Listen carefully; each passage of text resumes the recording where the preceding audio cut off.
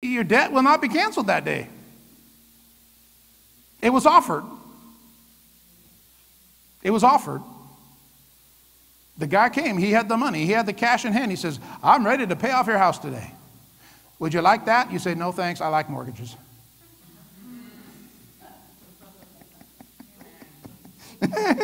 I like those mortgages. They're so fun.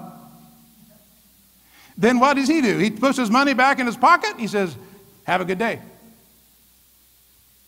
Come on. Jesus does the same thing to everybody who rejects him. Come on now. If it's offered, it's offered. You got to receive what he offers. And then the debt is paid. And then the debt is canceled and you don't owe it. But if you still owe it at the end of your life, come on, if you still owe the debt, it's got to be paid.